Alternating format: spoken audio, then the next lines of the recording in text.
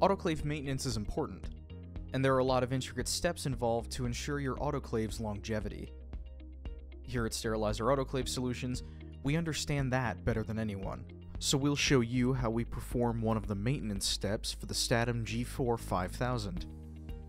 We'll show you how we replace the Statim G4 5000 biological filter, and we have Ian here to walk you through it.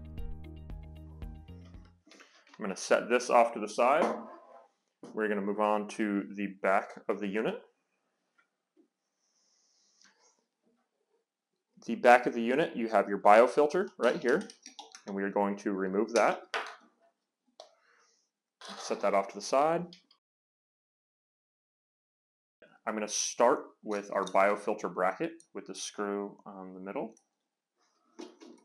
You might have to maneuver the cover from one side to the other, but there is no play in that. There is play on the sides. We are going to change our biofilter. If we look, we do have an arrow on our biofilter bracket as well as on our biofilter. We're going to slide that back into place. And to put this filter back into place, you push up on the top and it'll simply snap into place.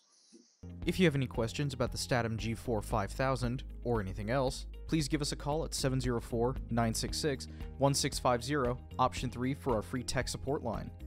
Please don't forget to like and subscribe.